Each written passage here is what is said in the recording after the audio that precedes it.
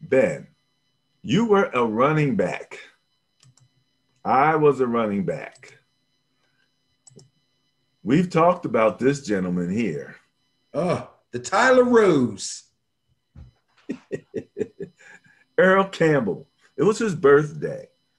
And the reason that I posted this, they had a debate on television. I think it was on our morning show, Good Morning Football, about running backs. And if you're a running back, would you rather be the guy who can shake that guy and make him miss? Or do you want to be the guy who trucks that guy? I want to be both. You know, if you can, but most running backs lean to one or the other. Right. Lean to one or the other. I mean, your body type kind of. And as much as we like, as what they call angry runs and all of that, I thought about Earl Campbell. And I don't know. Let me see if I can show what I wanted to show. But what I wanted to show was Earl Campbell's medical situation right now. You know, from trucking all of those people, poor Earl Campbell now. I mean, he is completely debilitated. His body is debilitated. He can barely walk. You know, they say he takes, I think, Vicodin or whatever for the anxiety, you know, and it kind of breaks your heart because he was like that guy we all kind of like, hey, Earl Campbell, you know, we all loved everything that he did. I remember Earl Campbell, did he split his helmet against the Steelers, lowered his head and put his head right? I think he split the Steelers' helmet. Okay.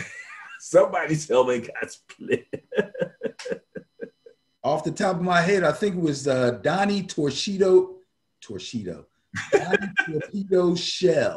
Remember Donnie Shell? Oh, man. I think it was Donnie Shell. They called him Torpedo. Yeah, that's some classic stuff. Yeah, and, you know, we were talking earlier. Huh? He had some classic collisions. Isaiah Robertson with the Rams. Oh, my God. Oh, classic collisions, man. Unbelievable stuff. What's your favorite? The one with Robertson, I think, is my favorite. Probably the one you'll see the most because he actually trucked him and he scored. But the immediate collision, they both kind of stopped. But Robertson was wasted. And Earl Campbell, just his legs, he stopped for a second, and then his legs kept moving. He kind of turned a little bit and squeezed through another little soft tackle, and somebody had pulled off his jersey, and he ran in. Oh, is that the one where the guy was pulling his jersey off? Well, he had a lot of those because, you know, there was some years there where pull-away jerseys were the old tearaway jerseys, right? They were getting tearaway jerseys like crazy. Because that's the one that I remember.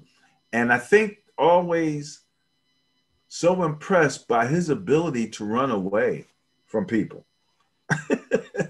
You know, with all of that power that he ran with, you know, if he got a step on you, he pretty much was out. You know, most of the time you weren't going to catch him. You know, I don't know if they did not want to catch him. That's a possibility also. But that's just such a wear and tear on the body of a running back, you know. And we talked about how they value running backs. We're going to talk about that a little bit more in the next show because that's the challenge with running backs, you know, that wear and tear.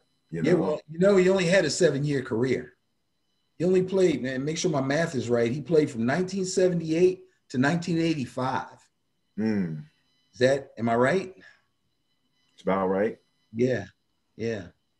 But 5-time Pro Bowler, 3-time first team All-Pro, Hall of Famer, obviously. Got an MVP in 79. He packed a lot into those 7 years and averaged like 4 point something per carry. Incredible, incredible player. Yeah, absolutely, absolutely. So that was my thought. Again, when you look at the economics of the running back position, and you think of all, how much you love those running backs. And then the funny thing is, Barry, who's the ultimate shape guy, of course, beside our Gale Sayers,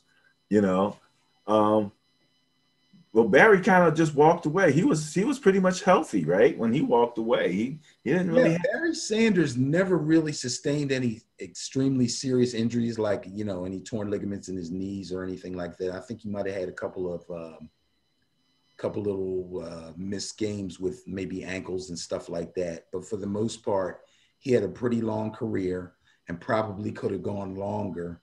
And yeah, he walked away. He walked away healthy. I don't even feel like probably. I felt, no doubt in my mind, he could have gone longer. It's just when that switch turned in his head and he said, okay, that's enough for Barry. And that's just how he was, Right. So it was an amazing thing. But our favorite player, who as I always tell people, I used to grade or rate his cuts by how many people hit the ground off of the cut.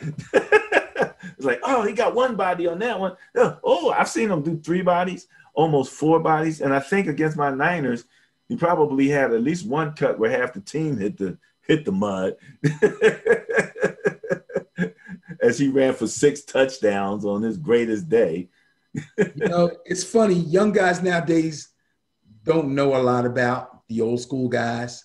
And sometimes they don't really want to hear it. They believe in the guys that they've seen, which I can kind of understand that. But when you talk about some of the incredible things that the old school guys do or did, the one thing, there's a lot of amazing things about Gale Sayers, but one of the amazing things was you have not seen in a long time, I challenge anybody to remember one, nor will you ever probably see it again, a starting running back who ran back kicks and punts.